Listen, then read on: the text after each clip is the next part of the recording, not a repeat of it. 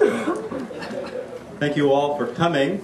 I'm Russ Himley, the director of the Geophysical Laboratory, one of two departments of the Carnegie Institution here on this campus. I'm very pleased that you've been able to join us this evening for the lecture. The purpose of these talks is to introduce our neighbors to some of the research that takes place here at Broad Branch Road. A little background about the Geophysical Laboratory. Our department was established in 1905 with the goal to understand the materials and processes of the Earth from its crust to its core, where rocks and minerals experience great pressures and temperatures. And this focus on extreme conditions, as we call them, is one of the dominant themes of research here in our department. So we study materials and processes of the deep Earth, the interiors of other planets. We also study the practical side of materials under extreme pressures and temperatures from the standpoint of technology, including applications in energy, which is the focus of the new Obama administration. And we also study life in extreme environments, which is the topic of tonight's lecture. So we study extremophiles, and extremophiles are organisms that thrive or survive in what is conventionally considered hostile environments. And these environments can be either very hot, very cold, alkaline, acid, very dry, salty, or very high pressures. And we really don't fully understand how microbes can survive in these environments. So this is a very interesting area of study. And these environments are also common in the solar system. So by studying life in these environments on Earth, we can get a better understanding of what kind of life may exist elsewhere in the cosmos. Tonight's speaker is Adrienne Kish. Adrienne received her bachelor's degree in molecular biology and microbiology from the University of Victoria, Canada. In 2001, she began working as an intern at the NASA Kennedy Space Center, and then later as a research assistant investigating the life support systems used in the space station. And among her tasks was to analyze microbial samples from the shuttle's wet trash, which I understand included the diapers the astronauts wore during launches and spacewalks. Adrienne later completed a degree in space studies at the International Space University in Strasbourg, France, where she learned rocket design, propulsion, astrobiology, and space law. And in 2003, she earned her PhD in cell biology and molecular genetics at the University of Maryland, where she examined the survival of salt-loving organisms, or halophiles, which we'll hear about after exposure to radiation. Adrienne came to the Geophysical Laboratory as a postdoctoral fellow in 2008 and has been doing laboratory microbiology studies of organisms at high pressure and in high salt environments that mimic conditions on Mars, which I think is clearly a step up from the microbiology of dirty diapers. So this evening, Adrienne will tell us something about that work in a talk entitled Life at the Extremes, Microbes, Salt, and Pressure.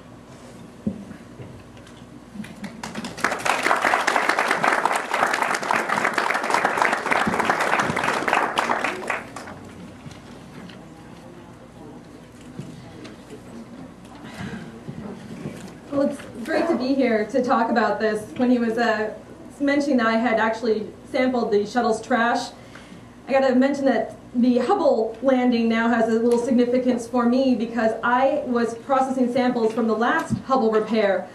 So they had contacted me saying, we think we've lost one of the Hubble tools. We think it's in the trash, which had been sitting in the shuttle on the runway at 95 degrees for 3 days. And they asked if I could please dig through the trash and find it for them. So I had to seal off the lab and put on a mask and brave my way through it just to find out an hour later that it's okay, they found the tool. So today I'm going to be speaking about life in the extreme environments. The picture that you're seeing here is actually of a salt crystal with tiny fluid inclusions. And later I'll be showing how you can actually find tiny microbes inside some of these fluid inclusions. Astrobiology has been described as the science with one sampling point, Earth. So it seems unusual that we would consider this a science. If we only know there's life on Earth, how can we study life elsewhere? Well, the answer is that we use life here that is considered to be very extreme, can survive very harsh conditions, and these conditions are actually common throughout the solar system. So today what we'll be talking about is, first of all, introducing you to the way that life looks like to me as a molecular biologist, discuss what are extreme environments and what are extremophiles, then discuss some of my work with halophiles and radiation, and life under pressure, and wrap up with studies of analog environments of other planetary bodies. So let's start with a little bit of training for you. Do you see the world the way that I see it? Here's some images of different kinds of cells. You have these cup-shaped cells. You can have rod-shaped cells with little flagellum that help them to swim.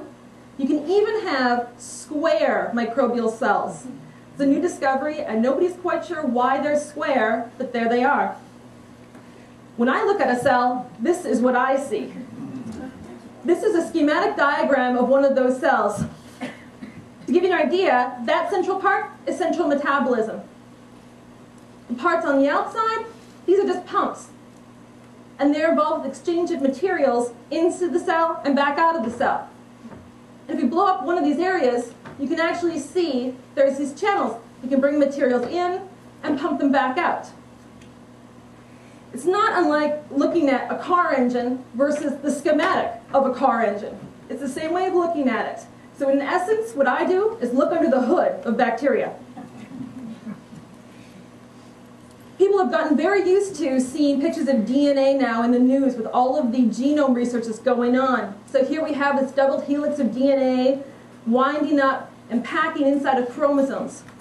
Well, when I look at DNA, I'm interested in the sequence. This is the full genome sequence of a microbe. It has 3 parts, 1 big chromosome and 2 smaller ones. And every little piece of color you see here is a different gene. Now, of course, you can't see all of those, so let me blow a section up for you. Each one of these is a different gene. The ones with numbers, we have no idea what they are. We're trying to figure this out. The ones that we do know, in this section, there's some involved with regulation and some involved with DNA replication. But look at the size of the task of trying to interpret the genome. There's something in biology called the central dogma of biology. It's the basis of how we look at cells and genetics. You start with DNA. You've got to view DNA like your cookbook. It's got a whole lot of recipes in it, all contained together in one volume. DNA codes for what's called mRNA. This is like a single recipe out of this big cookbook.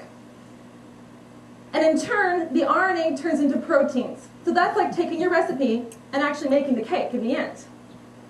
This is how we actually look at what happens inside of a cell. So what are extremophiles?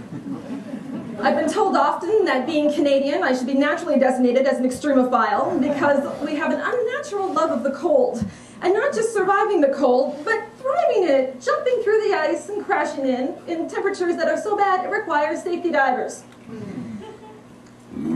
But the kind of extremes that I'm talking about are environments that are involved with bacterial cells. The life that we're used to seeing comes in many forms, whether you're talking about trees or plants, or the inauguration with the sea of humanity that you see there.